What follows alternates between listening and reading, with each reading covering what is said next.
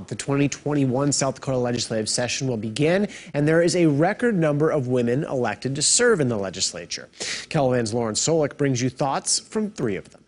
30 women were elected to the South Dakota State Legislature this year, surpassing the last record of 26 set in the early 90s.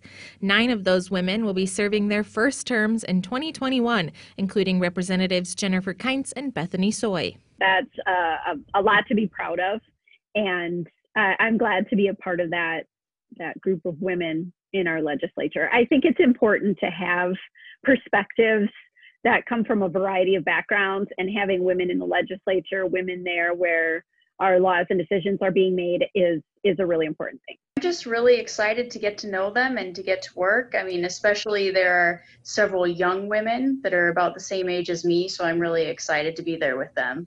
Kainz and Soy believe having more women in the legislature could offer some new perspectives during session. Just naturally, men and women are going to have different perspectives on things, and I think that's going to bring just a different view on a lot of issues into the legislature. Especially the other young women, because we have a lot to balance with home and family and working at the same time. I know in the past it's been a lot of retired or self-employed individuals, and I think we're starting to see some kind of traditional employed people go to the legislature. Senator Jean Hunhoff, though, is not new. She's been serving as a legislator for 21 years.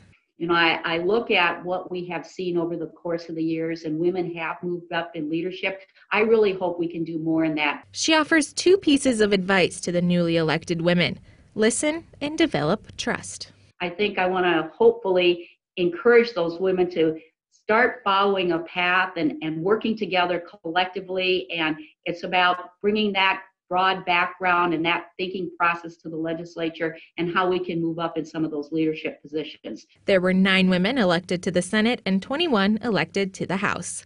Lauren Solich, KELOLAND News. I love that aerial footage of the Capitol. The legislative session begins on January 12th.